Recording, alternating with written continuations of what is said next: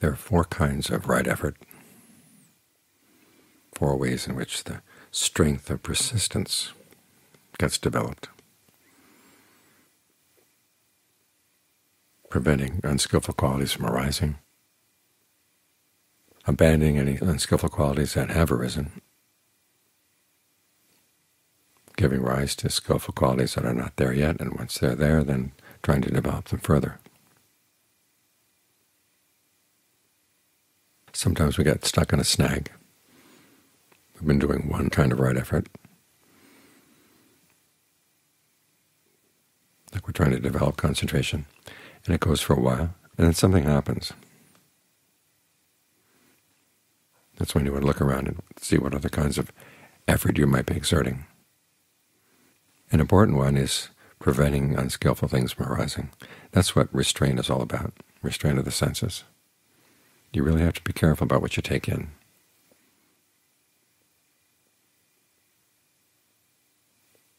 This is where our devices are our main enemy, because they make us accessible to all kinds of things. It's so easy to pick them up, look at a headline, look at a website, and then the mind can go running for days.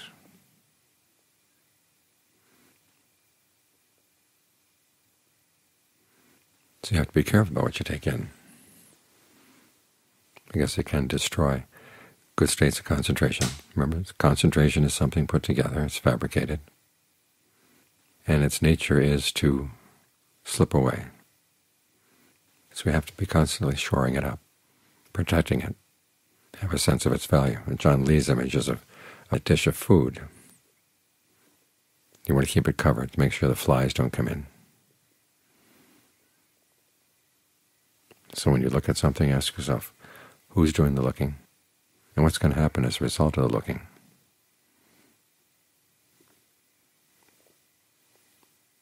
Same when you listen. Those are the two big ones. And of course, the third big one is what you're thinking about. It's so easy to let just a little bit of a sensual fantasy come into the mind, or irritation about somebody else, and it can turn into ill will. You've got to watch out for these things, because they come in small, and then they grow. There's a type of voodoo that's said to be practiced in Thailand, where they take the skin of a water buffalo, and they chant over it and sprinkle water on it, and it shrinks and shrinks and shrinks. And then they'll send it into somebody, and as soon as it gets into that other person, it expands back to its original size, kills the person. That's a good image for these little things that come into the mind, and don't seem too much as they come in. And when they move in, then they expand. So watch out. Have a sense of the value of your concentration, that you want to protect it. And if you look into your dish of food, it seems to be there's no food there at all. Well, at least keep the cover on, so that when you do finally get some new food, you put it in there and it's safe and sound. In other words, even when the concentration is not going well, you want to protect your state of mind as much as you can. It's simply that when the mind is concentrated, you should actually be more sensitive to the little things that could set it off. You've got to be careful. So that's preventing. Then there's giving rise to.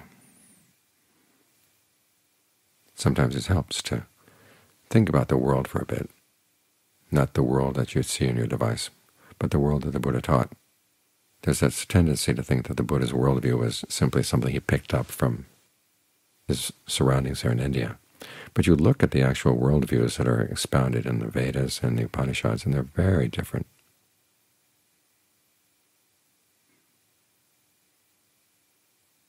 The Buddha's insight on the night of his awakening, it really was an insight. All those many, many rebirths, and all those many levels of the cosmos in which beings could take rebirth. and the constant shuffle around. Like a deck of cards, you deal out a hand, and then you take them back, and then you shuffle them again, and then you deal out another hand, totally different. And there's no rhyme or reason to it. And sometimes it's good just to think about this is what the cosmos is like. You've been wealthy many times. You've been a deva many times. You've been a hell being many times. John Munn said that he was able to remember one period when he was reborn as a dog 500 times consecutively. So because the mind got stuck there. Think about that. Just imagine 500 dogs, one by one by one. You've probably done that too.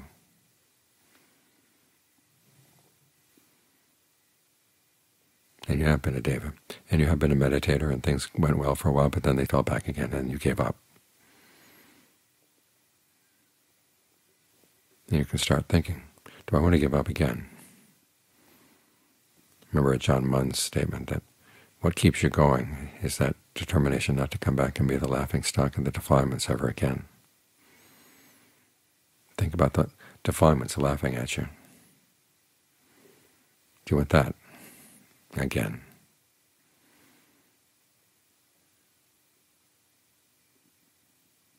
So think about that image. This is what the world is like. The world of the media is just a surface show. Underneath it we have all these things going on, beings shifting around. And you think you can get to a secure place, but there are no really secure places anywhere in there. The canon tells of Bhakka the Brahma, who had been a Brahma, the king of his particular realm, for so long that he'd forgotten that he'd ever been anything else. So he assumed that this was it, this is who he was. He wasn't going to change. The Buddha had to go and show him that he was wrong by disappearing to a realm that Bhakka himself couldn't see, and pointing out that there was a different kind of consciousness that had nothing to do with any of the six senses at all. And the funny thing is the sutta doesn't tell whether Bhakka changed his mind or not. But think about that. You can get to a really high place like that and think you're secure, and then you're going to fall. To say nothing of this human realm, where everything is so precarious. So you think about the fact that you've got the opportunity to practice now, and that you can create some good karma for yourself. That's your mainstay. So what kind of good karma are you going to create?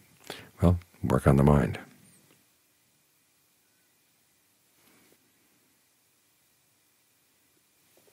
We have that blessing every morning, Ayutwano Sukham Balan.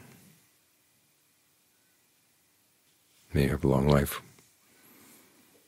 beauty, happiness, strength.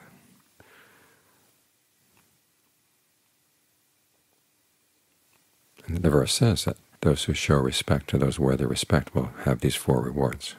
What does it mean to show respect? In the Buddha's case, he said you show respect by practicing.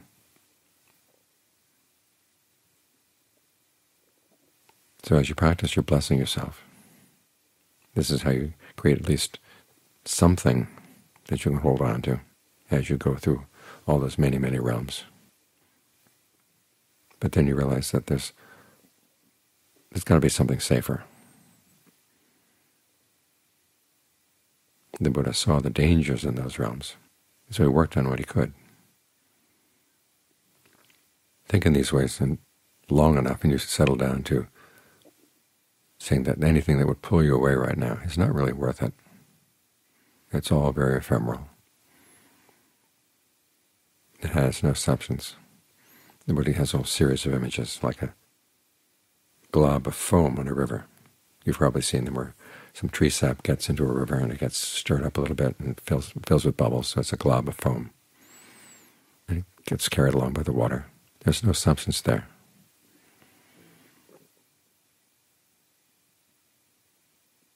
The bubbles that form on a river is There's raindrops on it, a mirage, a plantain tree where you try to find the core, and there's no core, a magic show. It's all very ephemeral. There's no substance there in any of these aggregates that we use to create our sense of who we are. And the Buddha said, you think about all the many lifetimes you've been through, and it's just aggregates. That's all it is. And here you are, sitting in your current pile. What are you going to do with them? You can make them into a path. In fact, you make them into a path willy-nilly anyhow, but you can make them into a really good path.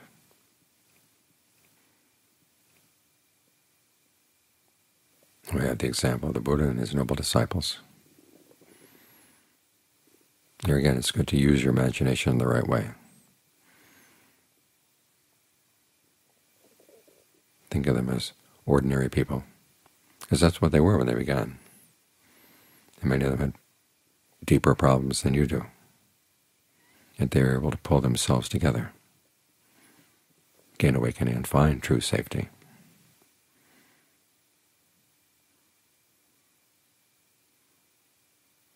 So use your imagination to give rise to skillful qualities, to create the mind state that wants to practice and finds it easy to settle down.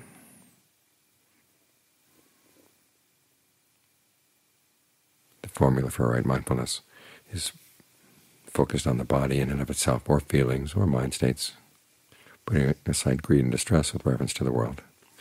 And it's good to, though, to have a sense of which world you're living in. If you're living in the world of the media, there's so much that has to be done to fix this problem, fix that problem. Get upset about this politician, get upset about the other politician.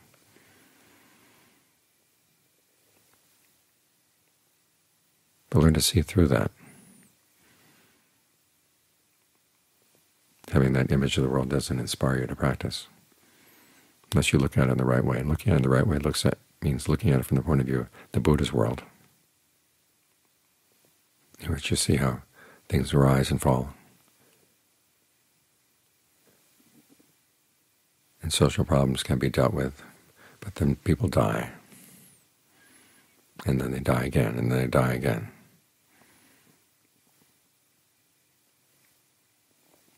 And what gets dealt with gets undealt with over and over and over again.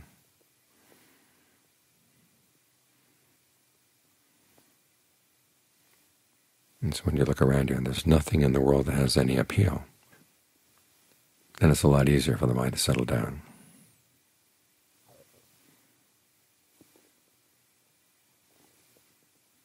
So use your intelligence. Remember what intelligence is. It's the ability to see connections, but it's also the ability to be selective in what you respond to and how you respond. As I said the other day, restraint is a sign of intelligence, precisely for that reason. And the way you use your imagination also can either be intelligent or not intelligent.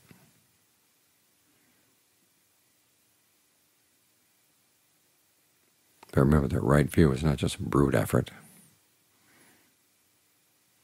It's intelligent effort, using all your mental faculties.